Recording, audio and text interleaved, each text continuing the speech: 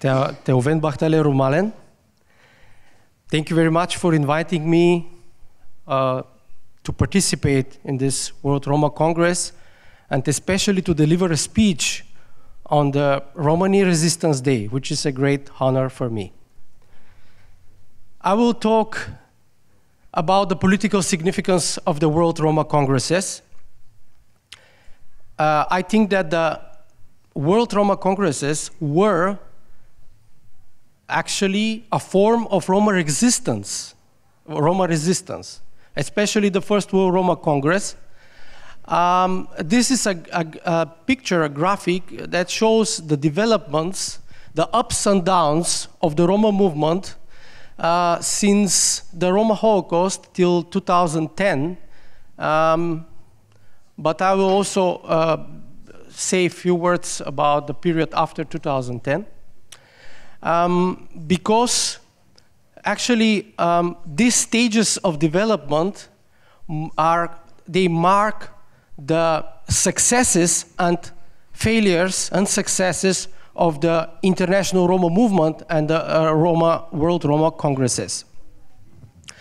As the previous speaker, respected Vicente Rodriguez, mentioned in his presentation in front of you, the ideas of Roma nationhood, Roma national symbols, flag and anthem, and also the idea of World Roma organization, the idea of World Romani unity, these ideas go back to the beginning of the 20th century and even the end of 19th century. They are not new ideas, and these ideas were developed in the beginning of 20th century, first at local level, national level, in countries like Bulgaria, Romania, Czechoslovakia, Soviet Union, Tsarist Russia before this, but especially Soviet Union after the October Revolution. So they were developing, these ideas were evolving, and the Congress, the first World Roma Congress in 1971 was the culmination, let's say, when finally the delegates adopted the symbols of Roma nation, of Roma nationality, the flag and the anthem, although they couldn't come to an agreement on the question whether this nation should claim a territory, should claim a state. So I will focus on successes of and failures of the international Romani movement, but I want to highlight that actually, if we carefully analyze what were the goals of the World Roma Congresses, we will see that the international Romani movement actually has accomplished most of its goals. And I will show you how. I will prove that it was that this happened. So, after the Romani Holocaust, when, according to different estimations, between 600,000 and 1.5 million Roma were killed during the war, the international Roma movement slowly started reviving, because we have to say that international Romani movement actually existed even before the Second World War. It existed long before that. But the Holocaust especially became the unifying cause, the bad treatment of Roma, the lack of recognition of the victims of the Holocaust. This was one of the main reasons why activists, intellectuals from different countries and also all over the world came together, because this was a great injustice, and it should be clearly said that the victories, the countries which won in the Second World War, the victors committed a great injustice towards Roma. Roma were not invited even at the Nuremberg trials. as witnesses. Roma were not recognized as victims of the Holocaust. Roma were not compensated. Nobody mentioned anything about Roma. The word Roma didn't exist. And one of the first great successes of the international Romani movement was the introduction and of the word Roma in international political and legal system, in the international documents. Because imagine that before 1971, this word didn't exist even. Nobody knew what is this Roma. People were talking only about Gypsy, Zigeuner, and the other derived terms, you know, Tzigani and so on. So the first success was the first success is related to the creation of a unifying term, ethnonym, the confirmation, the establishment of the ethnonym Roma as a unifying term for all Roma and Roma-related communities in Europe. The second success, it came in 1982 when Western German government finally recognized that Roma were persecuted during the Holocaust, in the Holocaust, on racial basis, as victims of racial genocide.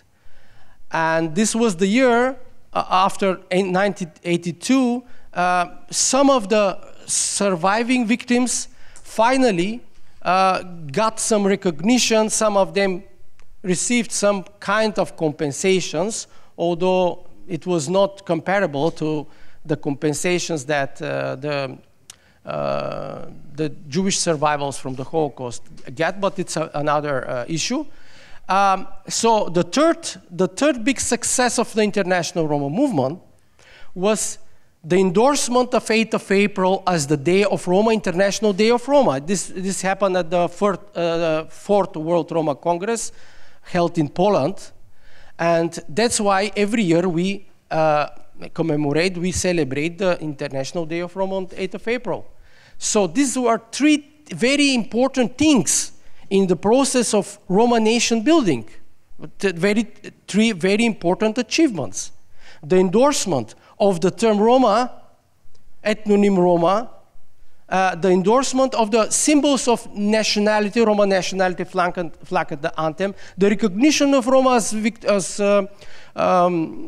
victims of the Holocaust, and of course, something also very important, the recognition of Roma as national or ethnic minorities in some of the European countries. This was also a goal of the international Romani movement. And recognition of Romani language was also a goal of the international Romani movement. Teaching in Romani language, introduction of the Romani language in the schools. So, and another great goal, very important goal of the international Romani movement of the World Congresses was the standardization of the Romani language, because every nation deserves a standardized language. So, at the Fourth World Roma Congress, 1990, the late Professor Marcel Corteade proposed a version of Romani alphabet, which today is still used in France, in Romania, in Kosovo, while in other countries they adopted a different approach, and regional variations, regional versions of Roma alphabet were developed. In Romania, it was Professor Gheorghe Sarau who developed such a standardization. In Bulgaria, academic Hristo Kyuchukov, who is here among us, and Milena, Professor, the late Milena Hubschmanova, contributed a lot for the development of standardized Romani alphabet in Czech Republic, and in the introduction of Romistica in the University of Prague. So in different countries, there were people introducing, developing versions of standardized Romani language according to the local regional dialects, regional specific conditions in the different countries. So this was also a great achievement of the international Romani movement. We cannot close our eyes. We have to be absolutely aware of this. Today in Vojvodina, there are some representatives from Vojvodina, northern Serbia here. Today in Vojvodina, Romani language is official language along with Serbian language, and there are even TV broadcasts, programs, radio programs in Romani language. Also in Macedonia, Romani language is recognized as second official language in the municipality of Șutu Zari. And it's also introduced in schools. So we cannot say that Roma movement totally failed and didn't achieve nothing. No, that's not true. Without these World Roma Congresses, we wouldn't have even what we have now. We wouldn't achieve even, we wouldn't have arrived to this point where we are now. And that's why today, by the way, you have translation from Romani language during the conference, because of the work of people who made it possible. And also I want to mention something very important, and there are many successes, really, but there are also failures. And we have to mention some of them, or shortcomings, or misunderstandings. And one of these misunderstandings, maybe, is the fact that Roma were declared as a non-territorial nation. So what is non-territorial nation? This happened, actually this is an old idea, but officially this happened at the 5th Roma World Congress in Prague, Czech Republic. It was a declaration adopted after the Congress. In a declaration adopted, it was declared that Roma are a nation without territory. But now arises the following question: what does it mean? What does it mean, nation without territory? Could a nation exist without territory? Every nation arises at certain territory. It cannot be formed in the air or in the space. So, from my point of view, as a lawyer and a person who studied law and politics, I think our respected, the founding fathers and the previous generations of Roma activists made maybe a political mistake. And this was declaring Roma non-territorial nation, simply because Roma are territorial nation. The very concept of Roma nation was developed and arose at certain territory. And the question is, where did this idea arise? Where did this idea come from? And that's why I think that Roma nation is a territorial nation. We exist in European Union, most of us, majority of us. Of course, there are Roma in other continents. But the idea of Roma nation, Roma nationalism, Roma national symbols, these ideas belong to Europe, where the majority of Roma exist, and it was from Europe where most of Roma immigrated to other continents around the world. So, what is the danger? There is a danger. When we say Roma are non-territorial nation, we declare ourselves as some kind of flying creatures, like in this movie, the Tabor goes to the heaven. You know, there is a Russian movie, very, very famous, Tabor отива към небето. Where are we going? To the sky? To non-existent, to extinction? No, we have to step down firmly on the ground with our two legs and say, we are here, we exist as a nation, as Gratan said, and I support this idea of Romani nation, and we are here. We are in Europe for many centuries. We are not non-territorial. We are territorial. We were living for more than 6 centuries on the European soil, among the European nations, intermixing with them, living together, fighting together. We were together everywhere. So if the French, if the Italian, if the German consider Europe or part of Europe as his territory, then so the same right have the Roma, also the Roma. How could we say they all were territorial nations and we were non-territorial? How is this possible? Where were the Roma at this time? During the First World War, Second World War, Balkan Wars, and all these events in the European history. Roma were participants in all these events. And also in the nation building, in the state building, in the creation of all these Eastern European countries. Roma participated in the creation of Serbia, Bulgaria, Turkey, modern Greece, modern Romania. Roma were participants in this process. Participated in the economy, in the wars, in everything. And nobody has the right to deny the right of Roma of territoriality. Because it means tomorrow if the far right, if the neo-fascists come to power, when they can say, we are non-territorial, you don't belong here, you don't belong to Europe, you don't have territory. Better you leave, you go somewhere else. So I think this concept of non-territorial nation is a little bit dangerous for us. And I think this was one misunderstanding. I know what were the motives, what was the logic behind this idea.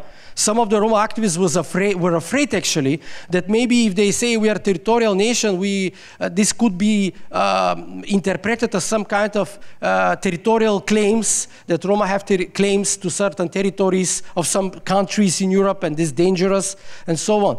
But we cannot give up from the most natural thing, to be a nation with territory, because every nation exists on a certain territory. So after this analysis of the World Roma Congresses, very brief analysis because I don't have much time, the time is limited, I would want to tell you that much of the failures of our Roma movement are due to our own Romani idealism. Because Romani politics was very idealistic politics. It was idealpolitik.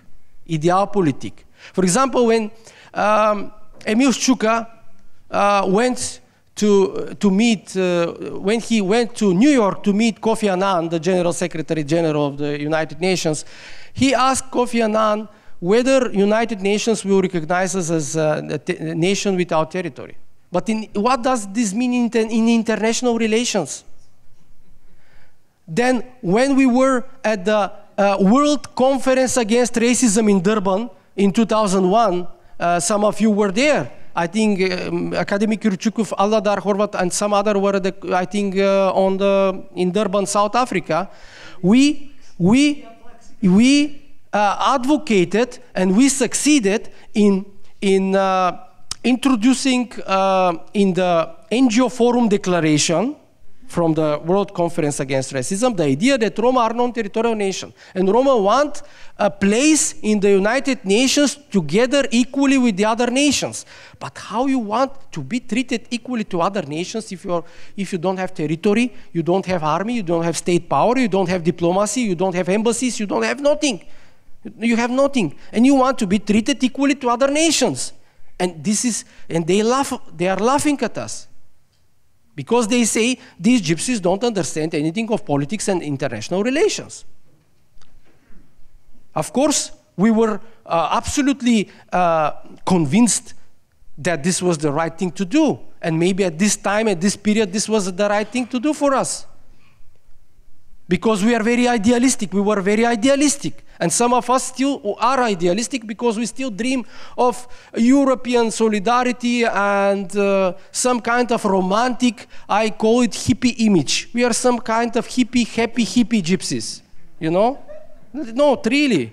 When I speak to some of our people, they imagine the things in very, you know, see the things through rose glasses, you know? But they don't see the coming war. Our Roma leadership was completely unprepared and inadequate when the wars in Yugoslavia happened. And here in the room, there are some people who are former refugees from Kosovo, maybe from Bosnia, from other countries. Our leadership was completely unprepared when the war in Ukraine happened. Our leadership was completely undeclared when Roma deportations from France started, although some people worked hard, tried hard. And I want to mention here also the former member of the European Parliament, Victoria Mohaci. Her contribution when he went to Italy, when Berlusconi started fingerprinting Roma. There were people who were trying to do something, but in general, we failed. We failed as Roma activists. We need to absolutely acknowledge this. Because, and the biggest proof for our failure is the fact that Roma refugees from Ukraine are unwelcome, and even those with Hungarian passports were expelled from Hungary. They are Hungarian citizens with Hungarian passports. They come to Hungary and they show them that they have to go back. So, I'm finishing my speech. I want to tell you something. It's time for transition from Roma Idealpolitik towards Roma Realpolitik. And Realpolitik was a concept created here in Germany. Bismarck was the person who unified the Germans because he implemented Realpolitik. And it's time for us to learn how to use Realpolitik to be realist, to be pragmatic. Because neither United Nations nor the Organization for Security and Cooperation in Europe, none of these international organizations were able to help Roma in the greatest refugee crisis in Yugoslavia, in Ukraine, during the deportations of Roma from France. Actually, we are alone, and we cannot rely on these international organizations because the entire international human rights protection system is falling apart. The whole political world order established after the end of the Second World War is falling apart in front of our eyes. We have a war in Europe, something unthinkable in 10 years ago. So we have war in Europe. Most of the Roma live in the neighboring countries around Ukraine, and we have to be seriously concerned what would happen if this war involved other countries, and whether it will not cause an even greater refugee crisis. Mr. Tahir, we thank you very much for your presentation. Thank you very much.